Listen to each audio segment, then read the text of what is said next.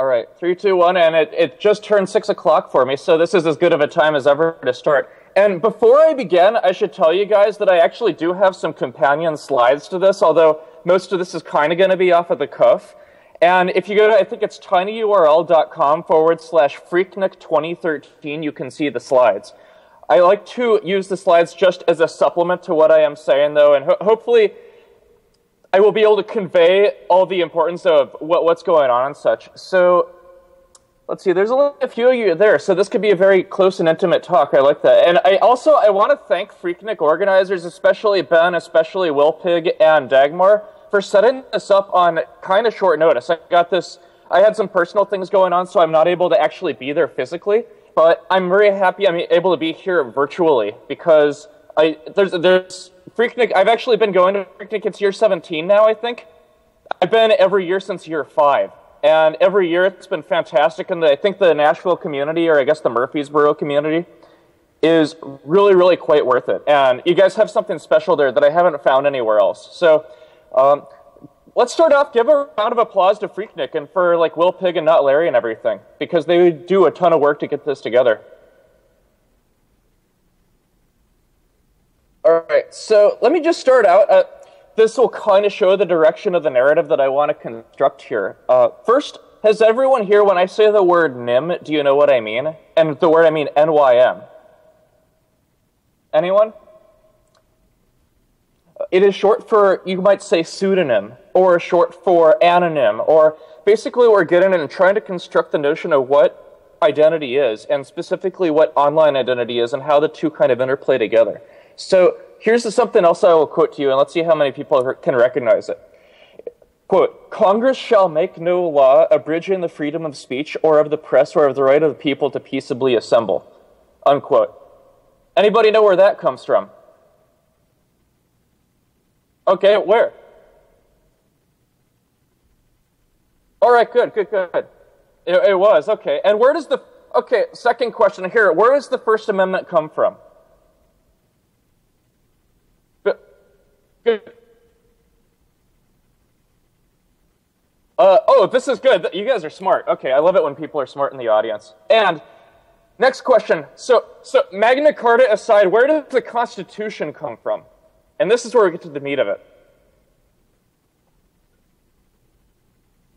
I would say technically. So normally I go with the whole, have you guys heard of the Federalist Papers, for example?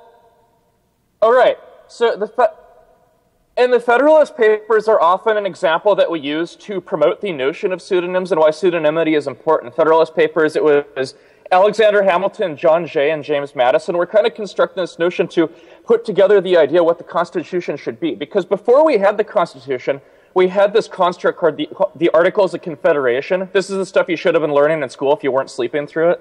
And the Articles of Confederation basically established a government that had the states had a whole lot of power, and the federal government was kind of this weak thing, kind of slung together. And there were a lot of problems they had with it. So, for example, they couldn't enforce the monetary policies. So, in general, all these states had their own financial policies, and later on we see things like the Federal Reserve. But they turned out that they decided the Articles of Confederation and that weak central government they had didn't really hold everything together. So the Federalists came along and wrote articles to various newspapers and such saying, we should have a stronger federal government. We need to rewrite everything from the ground up. We need to basically reboot the government.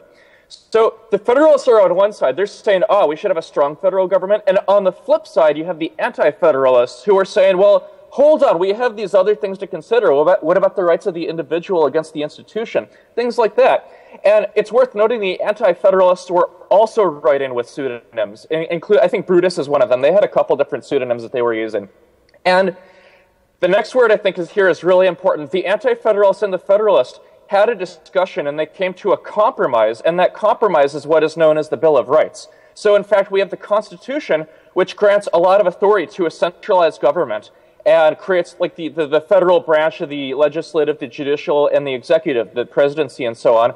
And then you have the Bill of Rights, which exists simply to placate and to give back power to the people, which is why I have things like the First Amendment. And I believe that the reason that it is the First Amendment and, not the Fifth or Sixth is because without that First Amendment and without the ability to free speech, and freedom of association and freedom of the press and things like that, you wouldn't have the kind of constructive debate which ultimately, I believe, led to the Constitution and the Bill of Rights.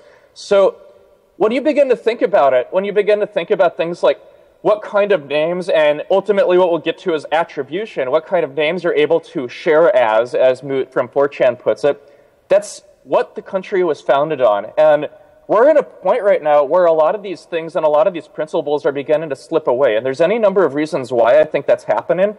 So let me go to the next slide, if anybody is watching at slide 5. And the title of the slide is Attribution, and I have 2 pictures on it. On the left side, I have a painting in a museum, and I think it's a Bruegel, actually. And there's a little placard on the painting, which is the attribution of the painting. I think it's the painter of the painting and various things about the painting and such, right?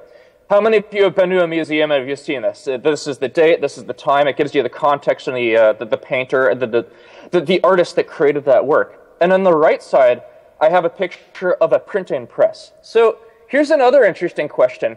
How many of you can tell me what was the first really important book printed on the printing press? Right.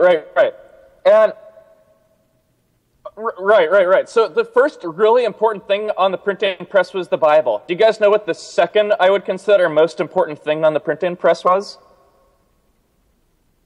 I'll give you a hint. 1517 is the date. And this is really where it gets fascinating. The 95 Theses by Martin Luther. And there's actually, if you think about it, a lot of discussion about this notion of attribution and the fact that before we had the printing press, people were able to just pass out pieces of paper and such, but it wasn't easy to mass produce this stuff. And the printing press gave us the solution to distribution issues. And there's a lot of people who credit the 95 Theses and Martin Luther, which, with the impetus for the Catholic Reformation or the Protestant Reformation, which effectively began the slow slipping slide of the Catholic Church. What's that? Oh, yes. So salute Johannes Gutenberg, yes. And this gets into the idea of attribution, and there's a fundamental question here, which is, what would happen if the printing press, or if Publius, for example, who was writing the Federalist Papers, what would happen if a judge had gone, or there had been a lawsuit about Publius, and a judge had gone and given an order to the newspapers that were publishing these things that they must reveal what their legal names were? That may have changed the course of the Constitution. And the printing press, if it was halted, like the Catholic Church wanted it to be, and later on we get these issues of piracy, right? These are really fundamental questions to who we are and how we're able to express our identities, and that question of who one can share as. You have this question of, am I going to say the same things if my legal name is on it versus a name that I have created is on it? So this leads into another really interesting question, which is, does free speech, which we opened up with, does free speech necessitate anonymous speech?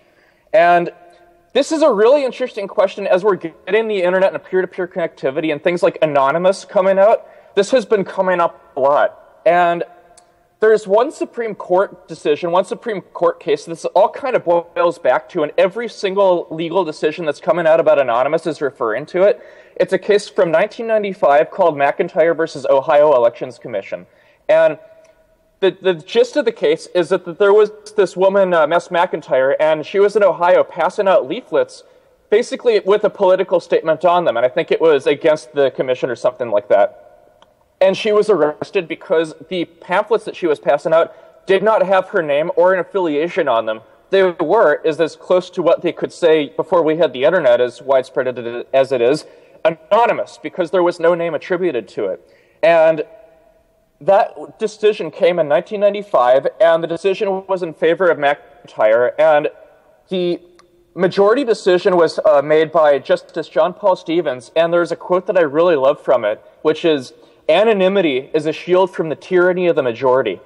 And when you think about what that means, and the social implications of it, and the fact that every amazing idea, every invention we have had, whether it's Galileo, Copernicus, and everything else, started out as a minority decision that these people had to work against the pull of the establishment in order to craft their idea out and get positive discussion going on.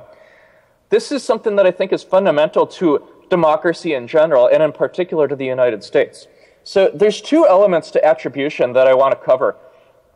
First is reputation. That is, how do I know that this information that I'm seeing is noteworthy? How do I know I should give it any credence whatsoever? And that notion of credibility comes into play. How do I know that when I'm seeing this thing on Twitter, for example, that I should pay any attention whatsoever to it? And the second is accountability. Accountability meaning if somebody commits a crime on the internet or anywhere else, I need to know how I can bring that person to justice. We have a series of laws, we have a system of laws in the United States and many other countries. Well, how do we bring people to accountability? How do we uphold that sense of justice and that system of laws that we have? And ultimately, it boils down to, how do we retain the social contract? So this gets into kind of the foundation of what's going on. You can kind of see how this pieces together and permeates through non-technical existence. How do you know that somebody is reliable, right? And this gets also into the notion of trust. How do I know that somebody is trustworthy? And then you have to think about, well, what does trust actually mean? Is it, I trust, are there different types of trust? So like within the PGP key systems, for example, I can sign somebody's key and that says that I trust them, and there's these different trust levels, 0, 1, 2, and 3. But what does that really mean? And what if I trust somebody with money, but I don't trust them to be at work on time? Or if I trust somebody to be at work on time, but I don't trust them to babysit my kids? And these are all questions that are very fundamental, and they define the nature of human communication and human interaction in general. So then when we turn to this notion, I have the next slide up here, called what I call Google's method. It creates this very hierarchical structure, where at the very top, you have what they call a real name, which is usually a driver's license. It's usually something that's issued by a governmental authority, or let's say the physical manifestation of what we would call a central authority. So in the same way that if I want to get an SSL certificate for my website, I go to VeriSign or something like that, and as a CA, they grant me this authority that I can then use, and the chain of trust is therefore derived. And the same token, the government gives me something that I can then present if I go into a bar, right? Of course, then the question you have to ask is, why is it the bartender or the bouncer at the bar accepts that document, that physical token that says, yes, I'm, of the legal age, as opposed to recognizing me? Or if I tell them, why do they not trust what I say, and they trust that document instead? And there are good reasons for many of that. I'm just asking people to think about that for a moment. So within this hierarchical structure where we have the government-issued ID at the very top, then in kind of the middle ground, in this, what I'm calling Google's method, you have the pseudonyms, right? Because pseudonym literally means, it comes from the Greek pseudo or fake. So when you have the real name and fake name dynamic, and you can already see where if fake is or the inverse of real, and then you have this binary notion of true and false, trustworthy and untrustworthy, and in and out and so on. It's captioned with this notion that I have on the diagram, which is that labels give someone else power over you, and in this case it would be the central government, right? So back when we were talking about Publius and the Federalist Papers and then the Bill of Rights, which comes to mitigate that power, well, who is it that has this power, and how do we grant it, and where does the consent come into play? And the last thing I have in this diagram is that the real name, the things at the top of this hierarchy, are more legitimate, and then the pseudonyms, or the nicknames as one might call them, although the nickname is a bit different, is less legitimate. And what does legitimate mean? Does it mean something that we want to allow within our system, or something which is less legitimate should be less close to the core? Should that be excluded? And these are all things that I think we need to think about. So then the next slide I have here, the caption on it is, what are the challenges with a real name? And quick question, what do people here think when I say real, when I say a real name? Ones you're born with? Okay. Anything else? Okay. What's attached to your current identity? I like that one a lot because there's what's called the identity community, essentially, and nobody can actually agree on what the word identity means. And I think that's kind of funny. Like people who are like really high up in places like PayPal and other places, I'm not going to name names, but it's been kind of colorful watching this discussion going on and nobody can agree on the terms. But when I think of the phrase real, there's two things that I think of, and one of them is this conflation of a real name with legal name being the name on a legal document, like a driver's license or a name granted you by government in some other form, right?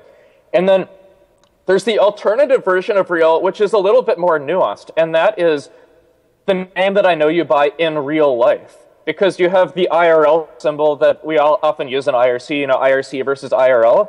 And thinking about these two notions of real existence, and so on, are important as we tackle the next few things. And a couple of points that I have about why I have a problem with real name and the term in the context of a legal identity is there are negative implications for it. So, for example, what's the opposite of real? I mean, I just answered this earlier, but anyone?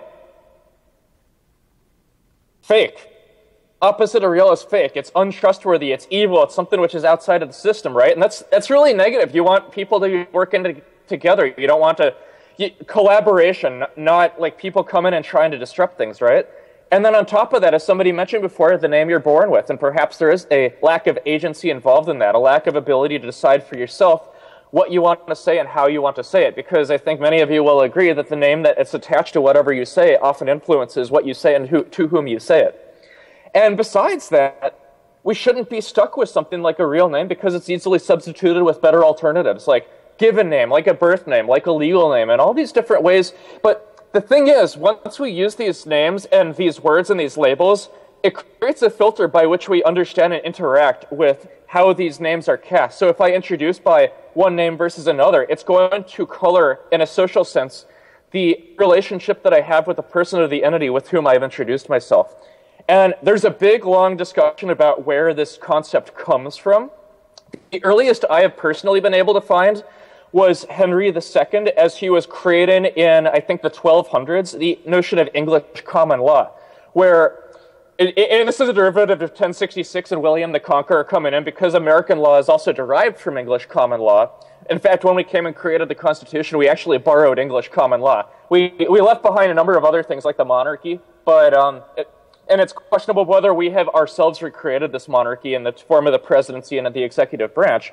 But going back to Henry II and what was going on there, that they had all these little cases and all these little basically hobbit shires in England that were cast around all over the place. And they needed to come up with some way to keep a centralized track of everything. And that's the point at which they began to sort of formalize what names were and how the government, in this case, the monarch of Henry II, was able to recognize them. And there are other elements to this. So, for example, there's a fantastic talk from 28C3, the German conference, by, I've spaced the guy's name, but the talk is called What is in a Name?, where he goes into the notion of the Catholic Reformation, as we mentioned before, during which the Catholic Church actually been writing down the names of all the babies who had been baptized, so they could have a definitive record of who was a Catholic and who was a heretic. And on the flip side, you have the discovery of the New World, where because the kings of, say, I think it was Philip of Spain, were unable to go back and forth across the Atlantic over and over again, they had to have some kind of a way to maintain their authority and their rule. So they began keeping track of who is it that is in this kingdom that I am in charge of. So these are some things that I just want people to consider as we go into that. So the next slide that I have here, it's called My Own Method, and kind of a response to Google's method. And the caption here is that labels help define relationships. And there's a lot that I can get into. Unfortunately, I don't have enough time for it. But before I delve into this, how many people here are familiar with Carl Jung and like the conscious and the unconscious? Okay. So to put it succinctly, the conscious or the rational are words, symbols, things like that, something that I can attach to and I can see. Mathematics, for example. And then you have the unconscious or the irrational, as Jung calls it. And that's more your emotions and mood and instinct and things that can't quite easily be defined. And in fact, one of the things I like to say is because if you say a word or a symbol, we all have our own different interaction with what those words and symbols are. But that symbol stays constant. That symbol is objective in a sense. I can draw a letter. I can draw, like, I'm drawing the number 1 right now, metaphorically speaking, I suppose. And everyone understands what that means, right? Everyone can see that. You can use your senses to interpret that, but it's understanding the meaning that is a very subjective thing. So you have this dynamic of subjective and objective, right? And then when you translate this, and I've pictured this in the form of a yin-yang symbol, because you have the black and the white of the yin-yang, and you can spin the yin-yang around and it turns kind of a grayish, the uncertainty of the yin-yang at least. And then when you look at that yin-yang as a symbol of a social system, that being yourself represented in all your emotions and all the interactions that you have with yourself as a system, Well, then you look at any other system, and I define Twitter, I define Facebook, and even your driver's license. Each of those are their own 3 different social systems right there. A system being a way that you can interact with it, right? So when you have yourself as a system and then, say, a social network or an online social network like Facebook or Twitter or something else, it's a relationship that you have between them which constitutes what I would call, how to put it, so you have that relationship between them, and then it's that label that you affix to describe that relationship, which I say is your name. And the beautiful thing about that is when you define it as a relationship rather than just a label that's slapped onto something that is foreign to you, is that you are able to have within a relationship all the properties of a relationship that it offers. So things like consent, things like trust, things like chronology, and things like establishing reputation, and all these different things. And it's all consensual and it's all mutual. It's a very two-way thing. As opposed to something being granted by an authoritative figure, you have a relationship which is by definition 2 ways. And there's all kinds of stuff. If you want to look at the slides, they're up online on tinyurl.com/PhreakNIC 2013. But this is something that I think is kind of pivotal to the crutch of what I am doing. And the phrase that I have to describe this, whereas the last one was that labels help somebody else maintain power over you. In this case, it is that labels help define a relationship. So I can delve quickly into the notion of what different types of names are, because NIM, as I said before, it's kind of short for pseudonym, and a pseudonym being a name that is used to hide a base name, which by definition means that you have 2 names, right? You have the pseudonym and then you have the base name. So it could be your legal name or your base name is John, but everyone calls you Jack. Now, you might not think of that as a pseudonym, but it can be in some cases. They could also be considered a nickname. In fact, if you have a nickname and a pseudonym, it could be one and the same. And it's interesting how we take these labels and we use the labels to differentiate the ways in which we describe relationships. So past that, you have things like a polynym and a mononym. A polynym is simply multiple names, so John Smith, and then a mononym is simply one name, or one word or symbol, I should say. So an example of a mononym here is Prince. And I guess the name he had before then was the artist formerly known as Prince, and then he shrank it down to that funny little zigzag-looking thing, right? And then one of my favorites is that you have the autonym, which is a name that is bestowed upon oneself. Different from a pseudonym, because an autonym is in itself a base name. So, let's see, I'm slowly running out of time. I don't know how the hell it is that I ramble so long about these things, but I've still got you guys, so I haven't bored you all to death yet. So, there's a couple of things. How many of you have seen the website nymrights.org? If you nymrights.org, and basically the idea, did you guys see the Nym Wars at all? Nym Wars was when Google Plus came through and they were suspending everybody for using a name that they thought did not look real. In fact, Google actually began to coin this term. They said name-shaped names. So in response to that, we have created this organization. By we, I mean some friends of mine, including Kalia, who is Identity Woman on Twitter, and a few others. We've created this thing called Nym Rights, and the purpose of Nym Rights is to establish individual agency and to give people a channel by which they can advocate for something that they believe in. In this case, it is going to be, in my opinion, free speech and the notion of attribution. And there's a couple of projects that we're working on right now. If you go to nymrights.org, there's kind of a WordPress blog that we have set up where we're keeping track of events like this that we're speaking at. We also have stickers, and we also have an info card, because it turns out that, well, everyone in this room, I'm pretty sure, is at least somewhat sympathetic to the morals and the mission that we're striving towards. Not everyone is, and it's not because they're against it, it's because they don't understand it. So by taking this Nym Rights as a way to enable people, but also as a way to educate, we can spread the light. We can basically, Lucifer, the bringer of light, we can literally bring the light to people and say, this is our viewpoint, and we want you to understand it so that we can have a positive discussion about it. So there's a couple of projects that we're working on within Nym Rights right now. And one of them is what I call the Nym Rights Suspended project. And it's similar in a sense to Wendy Seltzer's Chilling Effects, where she's been documenting all the cease and desist orders and takedown notices that people are getting. In this case, I have a little form set up, so if somebody has been suspended by, say, a social networking site or really anything else, but they can submit their details, and we're trying to create an online documentative history of what's going on. So I'm looking at it right now, and if you go to nymrights.org, there's this link at the top that says been suspended, and you can fill out a form and get yourself added. And most of them are from Google Plus, because Google has actually still continued to do these suspensions. It's just not as highly publicized anymore. And people who are getting hit by are like sex workers and things like that, and people who are sex bloggers, and people who are dealing with topics that I believe really should be discussed, but they cannot, in many cases, fight for themselves, often either because they don't have enough time or because they have a danger of having multiple names or identities or contexts linked together.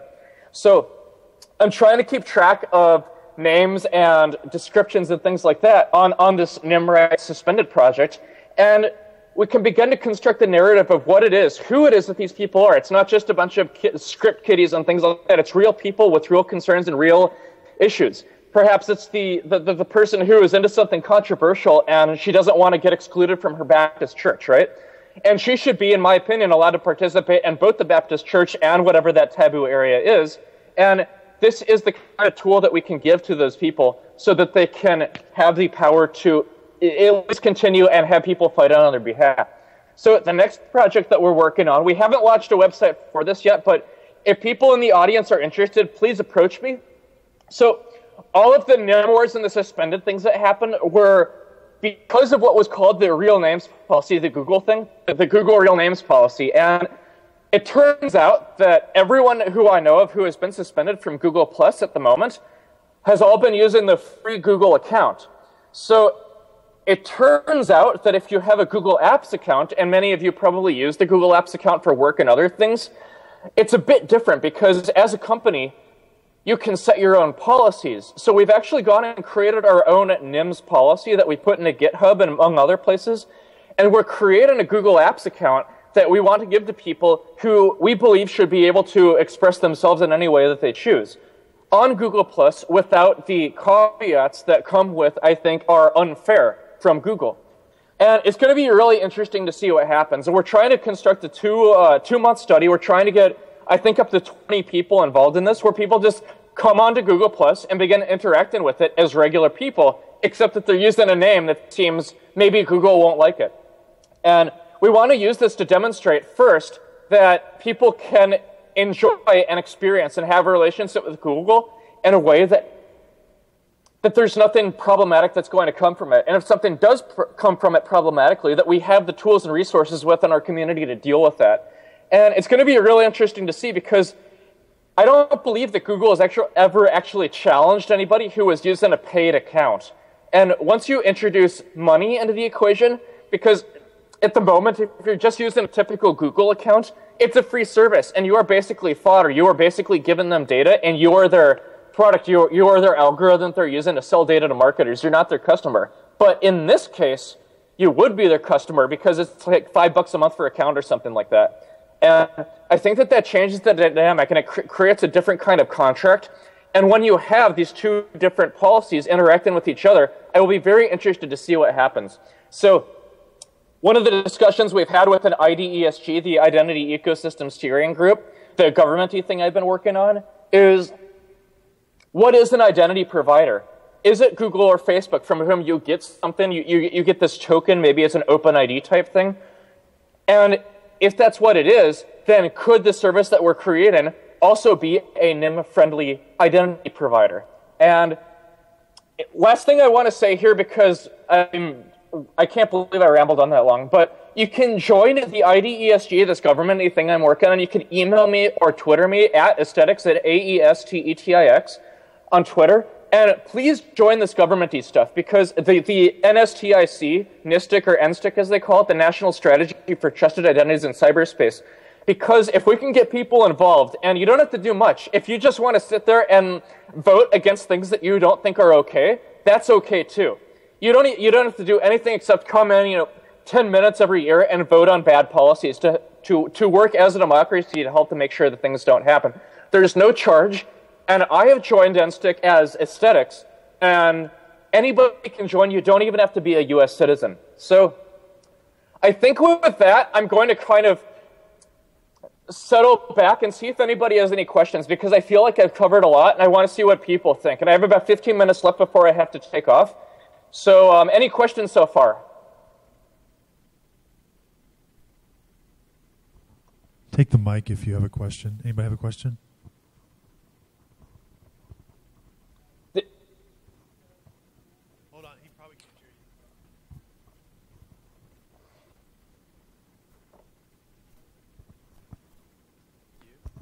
wondering about the policies that you set up on Google and what exactly you're sort of specifically ready to defend against or deflecting. Right. Right. So the policies, there's a couple of elements to it, and one of it is just to create something, period, with regards to policy. So there's two real reasons that we're doing it. One of them is to create this kind of a chicken fight between Google's real names policies and our own. I will Twitter a link to the policy that we're putting together, but it's basically what is the balance that we can have of the technical failures that every digital system has right now, because there's certain things like SQL injection type stuff that we're just going to run into problems with. And at the same time, how do we mitigate those while at the same time respecting people's abilities to express themselves? And then there's the accountability issue on top of that. So the real thing that I'm interested in doing with this identity policy that we're crafting, or this names policy, I should say, is I have no hope at all of getting Google to swap out their policy with our policy. I don't think that's even worth addressing at all, because Google is this huge monolithic entity, and we're just a couple of radical advocates that are trying to do something we think is positive. However, there are a lot of companies right now that are coming onto the internet, and they're setting up services, and they're trying to figure out, well, what do we do about names, and how do we handle that right now? And maybe there's a service where you have to sign up with the name. And I think the advantage there will be reaching out to those people and getting them to set up little policies and allowing the services to grow over time.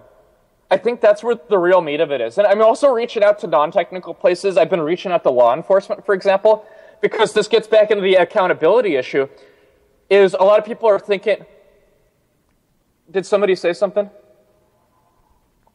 No. Okay.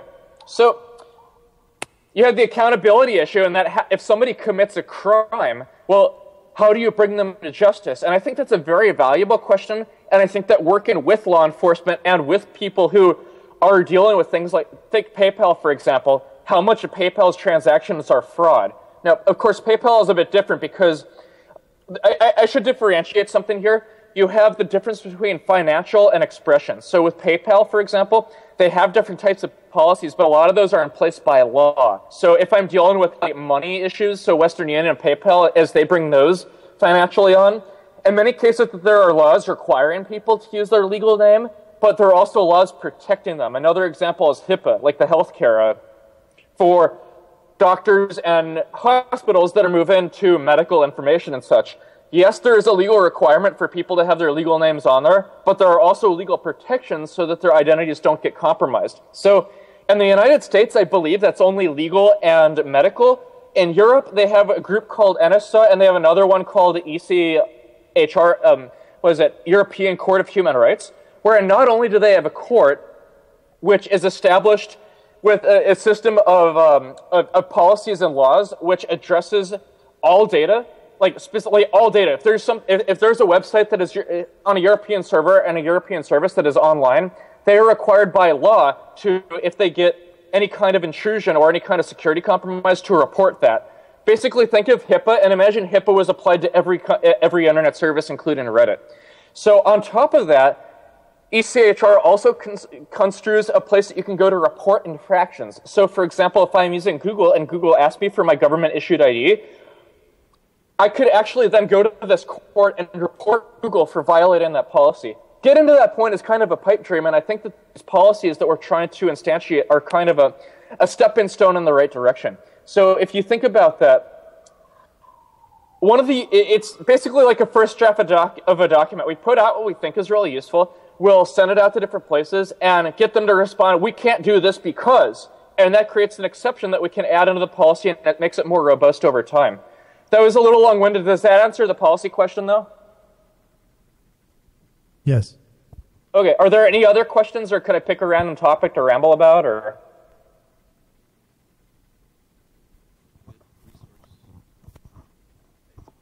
Oh, what's a good resource for? Because I know there's one that protects. That's a bunch of lawyers that protect people in privacy. I want to say it has an F in it. But is there a good website that has that type of the FF? Can't remember the name of it, but there's a good resource for that type of news. Because I didn't even know about the Google Names thing, and my actual last name is Google spelled backwards. So I wasn't included in that cancellation. Okay. So are you looking for a resource that's keeping track of things like that, or are you looking for a resource that will empower you more? Yes. Okay.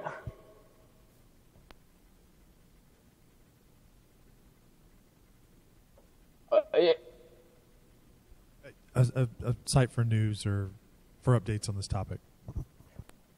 So that's kind of tricky right now because there's a whole lot of gray area around this. Follow me on Twitter. I usually ramble about this a lot. We're trying to post things. We have a NIMRIGHTS mailing list that you can subscribe to. If you go to the IDESG, it's ID, like letters ID, ecosystem.org, and there's a lot of discussions going on in there. It's a really, really large ecosystem, and in fact, some of the surveillance stuff that is going on right now actually fits into this. I think Snowden has actually addressed this stuff a little bit.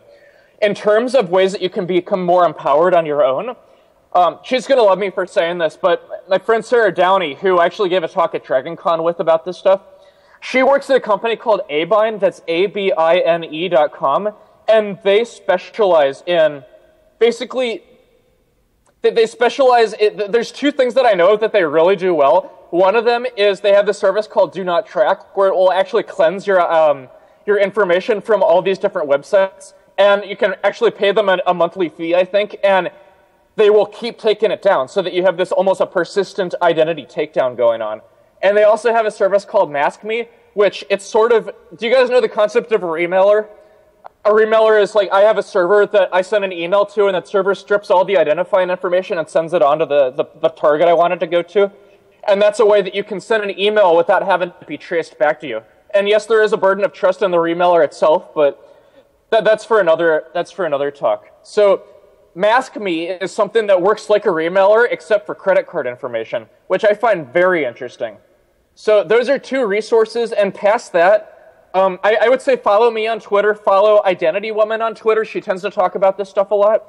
There's not really any kind of a central forum that I know of. If you're interested in government-y stuff, there's the idecosystem.org. If you're interested in European stuff, like non-American, there's ENISA, the NSA organization. But still, this is a very new field, and I don't know of many people who have put a whole lot of thought into it yet. So is that useful to you? I can expand on different parts if you want. That's good. Thanks. And I'm waiting. Yeah, is somebody else going to ask a question? Okay. I was waiting for the pedophile question. It never came up, though. I have this... What's that? Oh, there you are. How fortuitous. I just happened to think of the question, and Notlarry happens to come at the same time. Hi, Notlarry. How's it going?